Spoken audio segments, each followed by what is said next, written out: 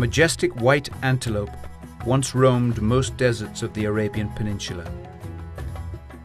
Kasayfi Asay Kali al-Fardi, shining like a drawn sword, as recited in ancient Bedouin poetry.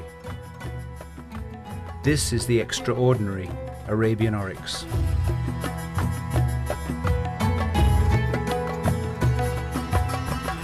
The Bedouin, who shared the harsh, arid environment, recognized the ability of the oryx to survive where all others failed. Their herds of camels and sheep also benefited from the magical gift of the oryx to locate fresh grazing. Just as we marvel at the ability of the Bedouin to survive adverse conditions, the Bedouin, in turn, continue to regard the Arabian oryx as the real master of his environment, a true symbol of life.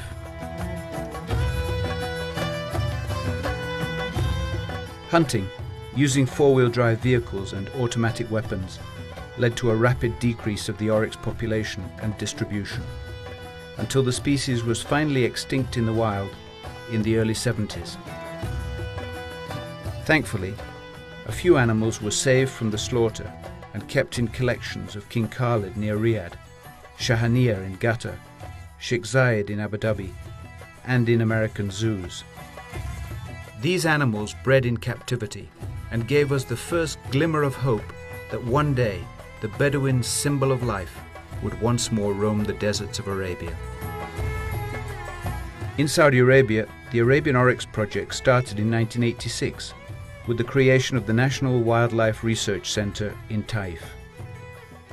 Reuniting the different bloodlines from all captive herds, 83 oryx were brought to the center. Well-honed breeding techniques, following good genetic principles, led to successful captive breeding and permitted the start of reintroduction programs. In 1990, the first group of oryx was released in the wild. The Arabian oryx is the smallest of the 4 oryx species and is the only one living in Arabia, while its 3 cousins are all found in Africa. As a desert antelope, the Arabian oryx is perfectly adapted to the extreme conditions of an arid environment and may survive indefinitely without direct access to water. Of course, like any other creature, the Arabian oryx needs water, but as a herbivore, it can get enough water from the plants it is eating and from the dew. The clear white color of its fur that reflects sun rays, added to a metabolism very well adapted to minimize energy consumption, also helps diminish water evaporation losses. Amazingly, the oryx is 4 times more able to survive without water than the legendary camel. As vegetation is rare in the desert, oryx travel long distances in constant search of green patches, sometimes ranging over 2,000 square kilometers in a year. In summer, when temperatures often exceed 45 degrees centigrade, the oryx range is reduced.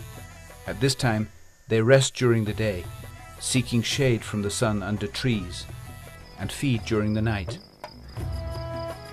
The hooves of the Arabian oryx are shaped to walk in the sand and to dig the ground surface. By doing this, the oryx can reach the roots of plants and can also remove the hot sand from the sun-baked surface in order to prepare a cooler place to lie down and rest. Arabian oryx usually live in groups ranging in size from a few individuals to dozens.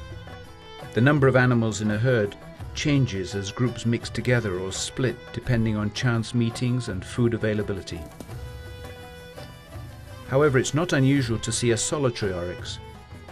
Most of the time it's an old male that has lost its dominant position in a herd, or a pregnant female that is temporarily split from the group to give birth. The herd is organized around one dominant male that must permanently guard his females and their young. Regularly, the dominant male has to fight and defeat younger challengers in order to keep his leadership. Dominance fights can lead to death. However, more often than not, one of the males literally lies down, showing his submission to the other. But the long, sharp horns can cause severe damage. It's quite common to see an old oryx with only one horn, the other one having been worn down and finally lost after repeated fights. This might be one explanation for the mythical unicorn, or it could be that when viewed in silhouette, the oryx appears to have only one horn. Females always give birth to only one calf at a time, but as their gestation period is 8.5 months, they can sometimes calve twice in the same calendar year, if conditions are favorable. The first place where the National Wildlife Research Centre reintroduced Arabian oryx was the Mahastasaid Protected Area, a 2,250 square kilometre fenced area located 160 kilometres northeast of Taif.